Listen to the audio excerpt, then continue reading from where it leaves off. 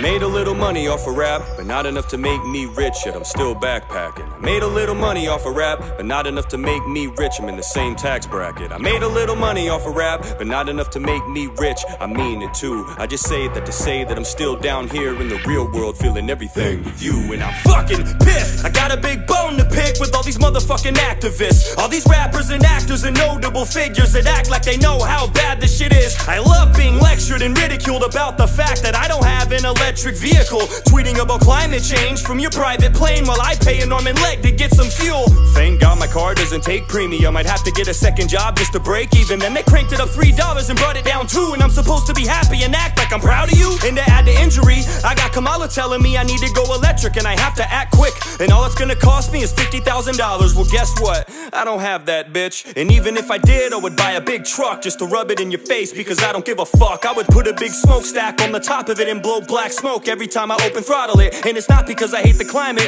it's because I don't trust you or the things you wish me to do. I would cut the floor out of the bottom of my car and start running like the Flintstones before I listen to you.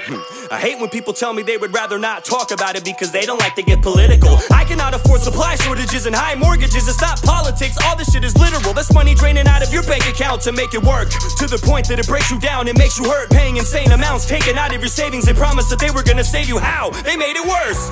We should be a flourishing nation, not a country with soaring inflation. There's nothing more infuriating than the fact that nobody takes blame for this poor demonstration. Like, what? It just happened like that? Nothing to do with your administration. You blamed it on Putin and called it his price hike, but shit was going up way before the invasion. Now how does that work? Really, I'm baffled, sick of being treated like a stupid blind asshole. Next thing I know, I'm gonna turn on CNN and they'll be trying to tell everybody that Putin time traveled. Wouldn't put it past them, crooked little rats, so easily and spineless, always looking for a snack, searching for the next reputation to tear apart and trash, when the views that you have and theirs aren't exact. They feed you bullshit and expect you to eat it, then they read you bullshit and expect you to believe it, like everything that you witnessed isn't for certain or real, and you're just supposed to forget all your personal experiences. Like all the money that you spent, you still have the shit, you didn't really spend any of it, you just imagined it. All the cash that you wasted on behalf of this inflation didn't happen, it's just a figment of your imagination and it's all gone.